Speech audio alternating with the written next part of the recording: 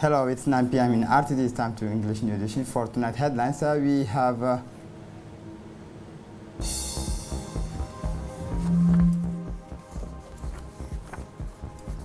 the head of state chairs a consultation meeting with the ulema of the country.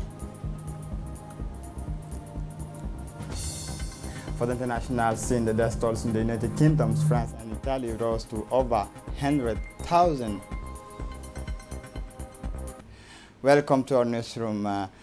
The main meeting room of the Presidential Palace hosted this morning a consultative meeting between the President of the Republic, His Excellency Ismail Omar Guelleh, and many of the ulema, mosque imams and preachers to discuss ways of improving awareness programs to deal with the emerging coronavirus.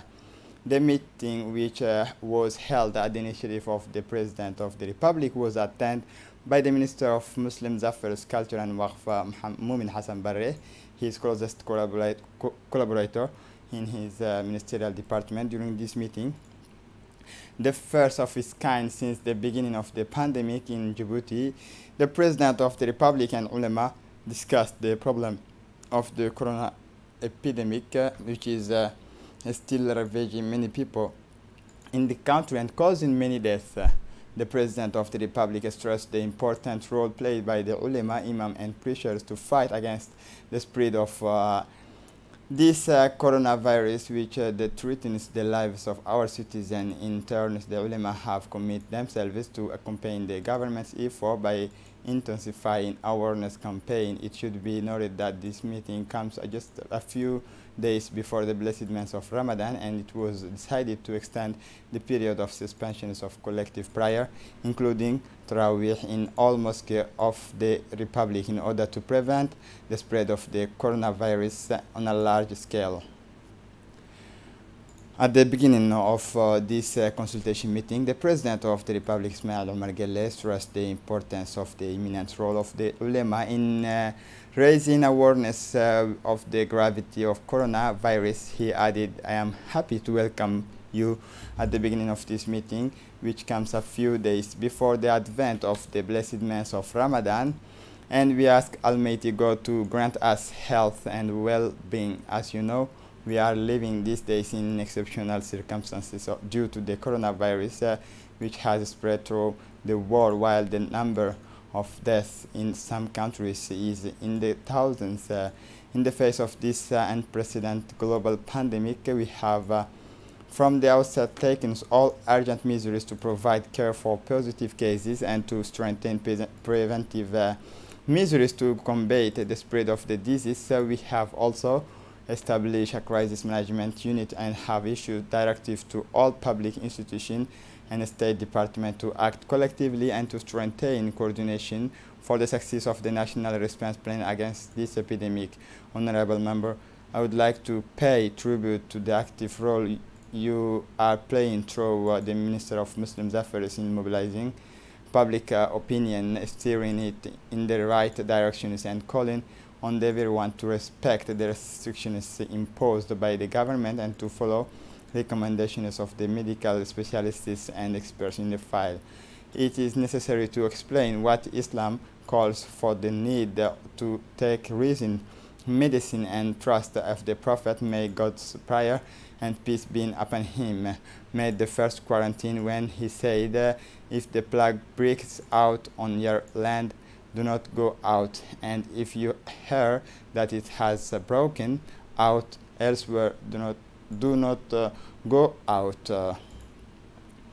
On the other hand, the President of the Republic called on the Muslims to intensify their effort to promote social consciousness by urging the people to direct their efforts towards building and strengthening the spirit of citizenship, unity, cohesion and solidarity in order to preserve our national progress, reconstruction, prosperity and stability. He added, given the increase in number of coronavirus infections, ulema and imams should make the gravity of the situation felt by educating the people in the neighborhoods through loudspeaker in the mosque spreading the recitations of the Holy Quran and propagating many supplications, because prevention is better than cure. Every citizen must also be aware of this and or her responsibility, both private and public, and this requires greater effort and health awareness to persuade people to change their behavior so that they do not expose themselves and to the risks of epidemic and infectious disease, so that they do not know it. Honorable member, we must all unite our efforts, patience and endurance in order to emerge from this crisis, because preserving the lives of our fellow citizens from any danger and threat is the goal we seek to achieve. With the help of Almighty God and with the participation of the society, we very much hope that God will discover the pain and that this pandemic will move away from us and bringing this back to normal. But we emphasize the need for everyone's contributions according to their location and specialization, and we must take the opportunity of the month of Ramadan and the last of you, all scholars, is to preserve your great role and responsibility in promoting social consciousness and urging people to direct their effort toward building and strengthening the spirit of citizenship, unity, cohesion, and solidarity in order to preserve our national pace of progress, reconstruction, prosperity, and stability, said the President of the Republic. For his part, the chairman of the High Committee of the Fatwa delivered a speech on behalf of the ulemas, confirming their tireless support for the government and its ongoing effort to prevent the spread of the coronavirus. He added, on behalf of the ulema, I would like to express my thanks and appreciation to the President of the Republic for honoring us with these consultative meetings on ways to fight the coronavirus. This meeting reflects the extent of the concern that the President of the Republic attaches to consultations with ulema. Dearly beloved, the afflictions is one of the sunnah of Almighty God in the universe, and since we are a Muslim people who cherish their religion, we must take reasons to prevent the spread of the deadly epidemic in society. Ulema have a great responsibility to source, and they must contribute to the effort of the state to respond effectively to this life-threatening epidemic. On these occasions, we confirm that the ulema are fully prepared to participate in effort to stop the spread of this coronavirus.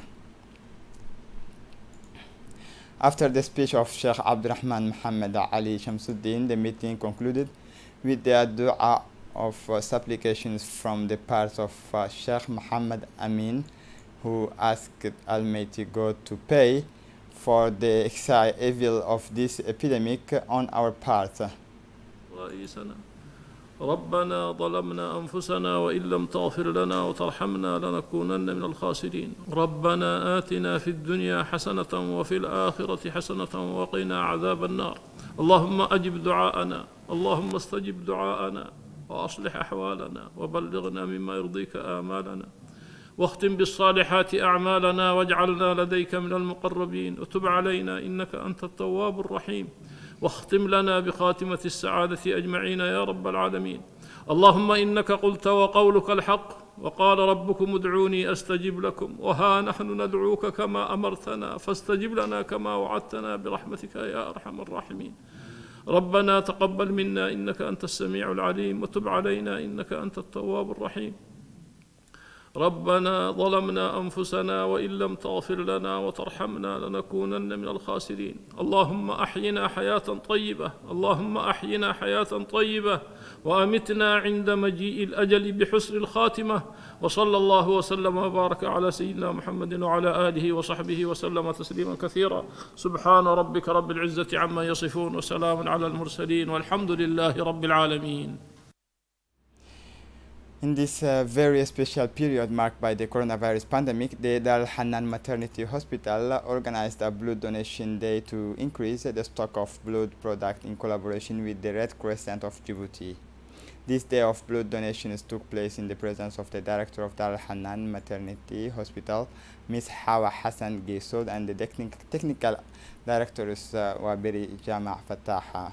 Maternity staff responded en masse in this spirit of solidarity to give of themselves to save lives in order to build up stock of this precious liquid and meet the needs of sick maternity ward has put in place preventive measures to enable blood donations to be made in a safe environment. Among the preventive measures against progression of the coronavirus is that the regular hand washings with soap and hydroalcoholic gel.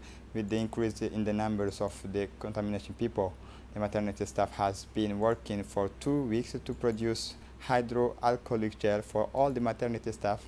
Thus, the director and all the staff of maternity ward are urging the population to strictly respect the rules of hygiene laid down by the health department. The technical director said in his intervention that the particular situation is marked by the coronavirus pandemic. Maternity Dar al-Hanan wanted to anticipate possible ruptures of blood with the organizations of a blood donation day.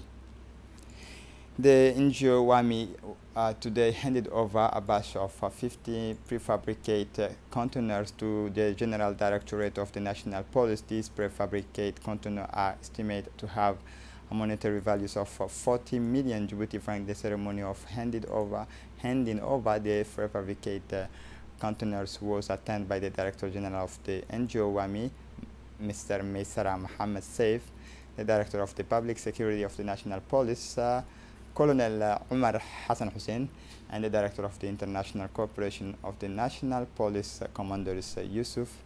These donations of container is intended to strengthen the government effort in fight against the COVID-19 pandemic in our countries. It is also a question for the WAMI NGO to participate actively in the government effort against the progression of this pandemic in our country. The momentum of solidarity initiated by Djibouti's #1 to effectively fight the COVID-19 continues. Indeed, it was the turn of East Africa Bank to donate 20 million to this noble causes in the studio of RTD. Then the Union of the Maritime Agency and Maritime Transit Service contribute substantial donations. These two agencies respectively donate the sum of 11 million and 3 million Djibouti franc. The fund collected so far will be used to help and assist people affected by this virus and also to protect the population of Djibouti in these times of crisis. For the second consecutive day, the Diwan Zakat Foundation is affiliated to the Ministry of Muslim Affairs Culture, continued to the tranche of sponsorship of orphan of the year 2019-2020 in Djibouti City. This event was held in close collaboration with the Ministry of National Education to prevent the spread of COVID-19. The distribution process in the primary schools situated in the neighborhood 5 and 6B has been carried out under the supervision of the Director General of Diwan Zakat, Mr. Suleiman Hussein Musa, in the presence in particular of the financial managers of the foundation, Siraj Muhammad Abdallah, the head of the Kafala department, Adan Hussein Adan, orphan registered with the Diwan in the municipality of Bulaus, which counted 5,094 orphans have received the thirds of 4 tranches, and each orphanage has received the amount of 13,000 Djibouti franc. For the international scene faced with COVID-19, Europe, between hope and concern, the fight against the coronavirus pandemic continues to show signs of hope in Europe. Despite the still heavy balance sheet in United Kingdom, there are over 15,000 COVID-19 deaths in hospital alone.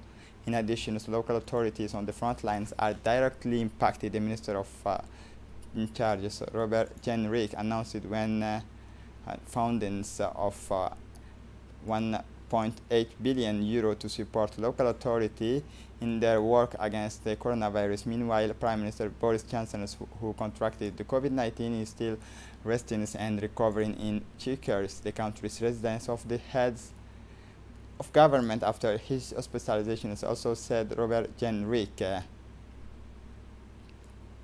This is it for the news. Thanks for watching us.